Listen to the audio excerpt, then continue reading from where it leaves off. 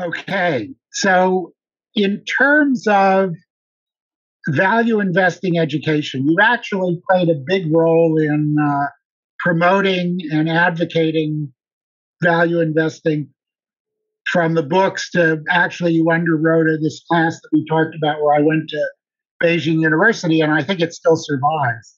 Yes. What's your vision for the kind of education that a new investor should embrace and where that education might be available? Well, first of all, thank you, Bruce, for coming to teach at the Beijing University Value Investing classes that my colleague Gene Chang and I started 6 years ago, and now is 6 years still running and running very well. And you have played an important role to that. And I think our original inspiration for that class was really based on pretty much your class. And your class is pretty much inspired and a continuation of the Ben Graham's class, Graham and Dodd, which had, among others, Warren Buffett as student, and I'm your student. There will be many more, much brighter investors coming after us, and that's a good thing. So we're trying to really do our part to pass on both of the philosophy, the thinking, and the practical arts of value investing to the next generation, in a sense. So, in terms of younger students, when you started today, so I think a few things will be important. When I talk to young students and people who started out trying to get into the field, I say several things that is important. A, to always adopt a owner's mentality. And so I like to really ask a young student or analyst at our firm basically to imagine that all of a sudden that one of your unknown uncle died and handed over 100% ownership to the company to you. And that's the business you're going to study. So any company, think starting point that way. And once you really kind of think that you own 100% of it, your mentality is totally different. So you never know that business existed. Now you own 100%. You have no idea how to run it. You don't know the people who run it. What do? You want to know everything. Everything you can possibly get your hands on. And a lot of the things you know, you don't understand. You just know the facts. You don't understand it. But that's okay. You're going to continue to learn until you get a handle of it. And even if then, because of the constant change, you're going to continue to evolve your knowledge of it. Now, if you adopt that mentality, study any businesses, you have really started the process of becoming a real value investor. So that's the first thing. The second thing is you really want to maintain intellectual honesty. And that is very, very, very important. You have to be really honest of what you know, what you assume, what you pretend subconsciously, and what you don't know. And how do you really know that?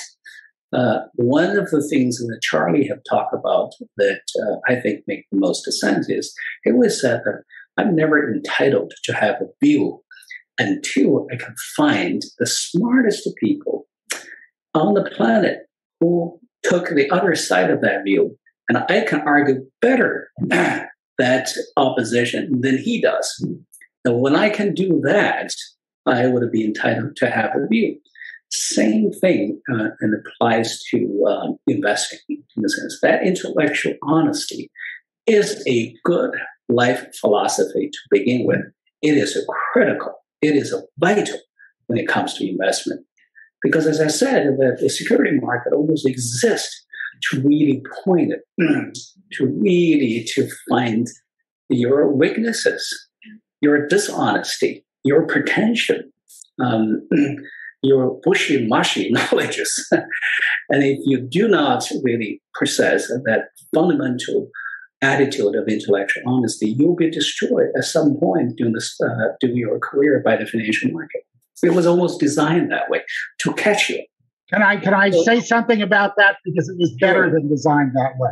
Okay. Every time you buy a security thinking it's going to do well, somebody else is selling you that security thinking it's going to do badly, and vice versa.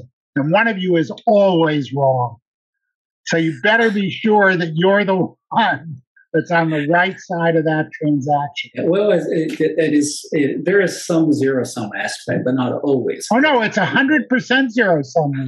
The average return to all investors in any asset class, and therefore in all asset classes, is the average return to all those assets. Hey, Bruce, I would just to take a slightly different view, but I'm never going to argue against my professors. I'm just going to say. Let's just agree with disagree on that point. Okay. That's okay. That's fair. Okay, keep going. But it's a fair point. It's a fair point. And the third thing I would say is that you want to really devote as much time as possible to a study of the history of the businesses and the history of great businessmen in the past. The more you study more companies, the better you are when it comes to judgment on good opportunities and the judgment about the fundamental characteristic of the company you're interested in. And so I say all three things are important. To start with the 100% owner mentality, to continue to train yourself to have a high degree of intellectual honesty. And lastly, to be a thorough student of the history of the businesses. All three things are really going to be very helpful if you are beginning to get into the field of investment, or you want to really improve your game. So that's my advice to the younger student. Good advice. I'm not going to argue with that.